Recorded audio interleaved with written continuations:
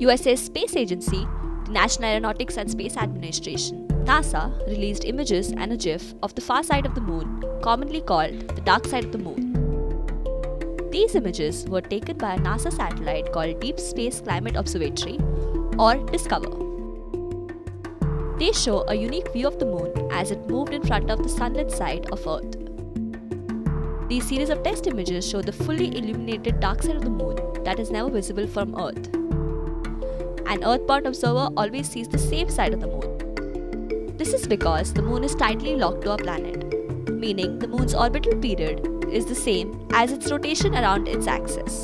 The images were captured by Earth Polychromatic Imaging Camera, or EPIC, which is a 4-megapixel CCD camera and telescope on the DSCOVR satellite. This satellite is orbiting 1 million miles from the Earth. From its position between the Sun and the Earth, the satellite conducts its primary mission of monitoring solar wind for the National Oceanic and Atmospheric Administration.